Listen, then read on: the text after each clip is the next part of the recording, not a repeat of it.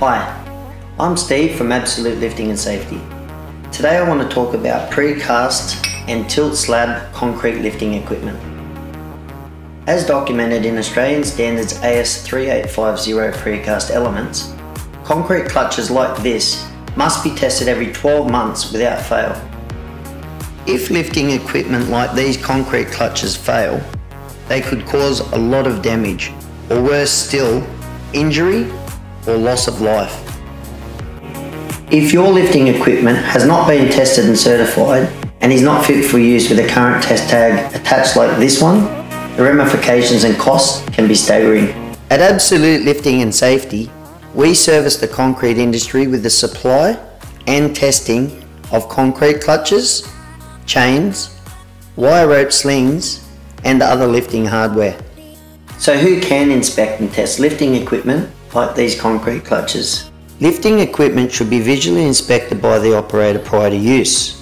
This does not, however, replace the need for regular inspections or testing and tagging that is required to be carried out by a competent person in alignment with Australian standards.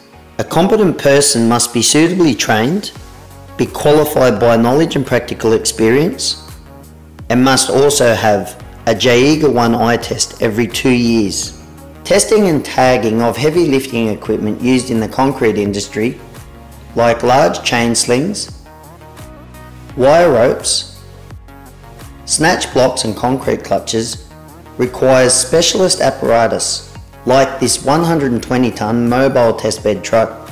Competent testing technicians use calibrated equipment like this testbed to test a wide range of lifting gear which ensures the highest level of compliance. There are also other industry mechanical testing facilities.